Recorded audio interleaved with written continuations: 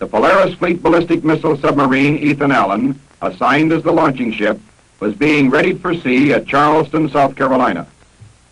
She was fully combat loaded with 16 Service Polaris missiles.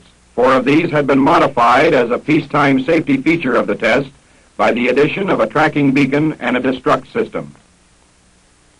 However, these changes in no way modified the combat capability of the missiles or of the submarine. The 1962 test of the nuclear ASROC by Joint Task Force 8 provided an underwater effects test of the nuclear ASROC anti-submarine weapon